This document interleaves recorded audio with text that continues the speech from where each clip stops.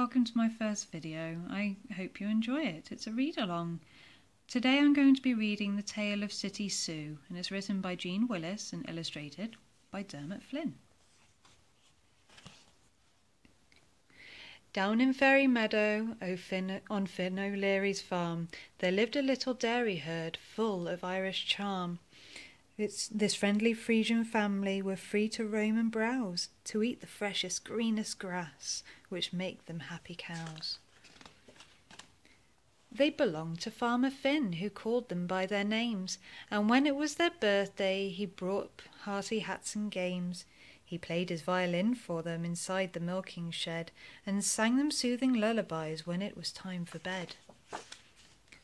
Farmer Finn adored his cows, the cows all loved him too, and everyone was smiley then. Along came City Sue. She arrived from Tattytown, she came up on the train. "Put me in the shed," she said, "I do not like the rain." The herd were puzzled. "But rain is good," they said. "It makes the grass grow rich and sweet to keep us fit and fed." "I don't eat grass," frowned City Sue. "It's ghastly stuff," she cried. "It's not the modern thing to chew. I want to live inside."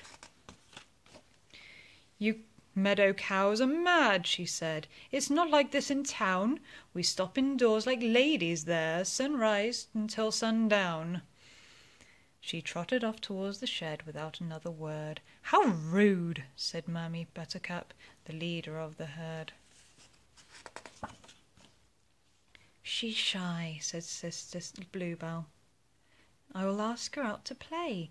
But City Sue said, "Fresh air? Pooh, I hate it. Go away."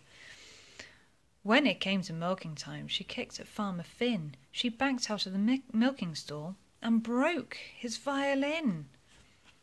The other cows all stared at her in horror and dismay for treating darling Farmer Finn in such a dreadful way. "She has to go," said Buttercup. "She's not happy here." But Farmer Finn just smiled and whispered softly in her ear, "Why don't you throw a picnic to welcome City Sue? We'll show her all the lovely things that meadow cows can do." "A picnic?" muttered Buttercup. "I'll go and spread the word." While Sue sulked in the cowshed, she ran off to tell the herd. "Help me make a picnic feast," she said to Babs and Belle. "Grass and shamrock sandwiches should go down very well. Marge, you're in charge of dips. Who wants to bring the drinks?" "I'll make milkshakes," Lily said. "I've got enough, I think."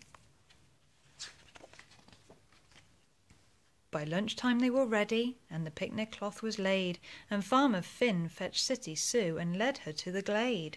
"Surprise!" they cried as Sue's brown eyes shone bright with happy tears.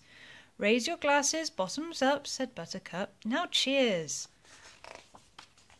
"Have a sandwich, dear," said Babs, and handed Sue the plate.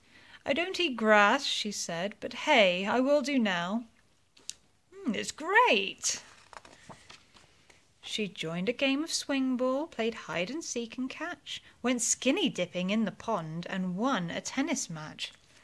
And when it clouded over, she did not run in again. She danced the can-can, ooh la la, in the pouring rain.